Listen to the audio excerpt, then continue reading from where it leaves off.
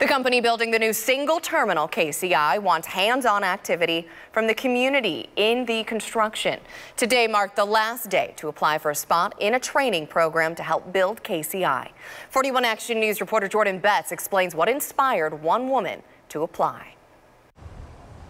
I just want to do something different. I want to see the world from a different perspective. Denise Dillard is a mentor and working woman, but most importantly, a mom. She is here supporting her son who just finished welding school. I thought I would take it one step further and I would walk with him through that whole process. That's when she got this idea. I'm here to represent not only the women, but to support my son and to take advantage of a different opportunity. Both Dillard and her son are applying for the workforce training program. KCI, along with Edgemoor, is looking to give people the opportunity to be part of building the new terminal. You got welding that's going to be involved, you got pipe fitting, you got electrical, you got plumbing. If selected, they will go through 3 weeks of training in the classroom.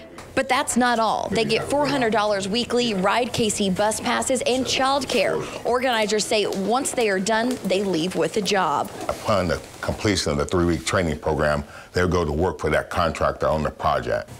Dillard and her son want welding jobs at KCI. Through it all, she hopes to show women they can be in the construction industry too. This opens the opportunity for advancement for women of color, for people with disabilities, just for everybody. It's inclusive. In Kansas City, Jordan Betts, 41 Action News.